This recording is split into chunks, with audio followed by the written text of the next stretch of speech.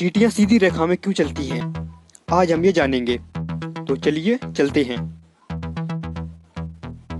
चींटियां बहुत बड़ी कॉलोनी में रहती हैं और बहुत संगठित हैं।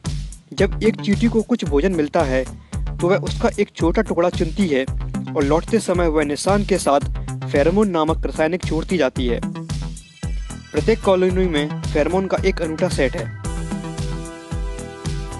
फेरोमोन का यह निशान कॉलोनी की अन्य चींटियों को भोजन के स्रोत तक पहुंचने में मदद करता है।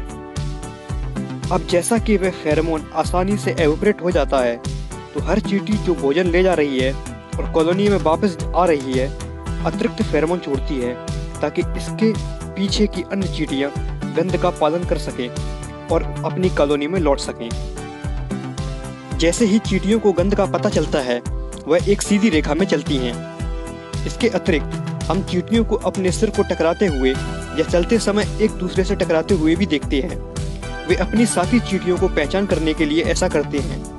जब दो चींटियां टकराती हैं तो वे एक दूसरे के फेरोमोन को सूंघती हैं।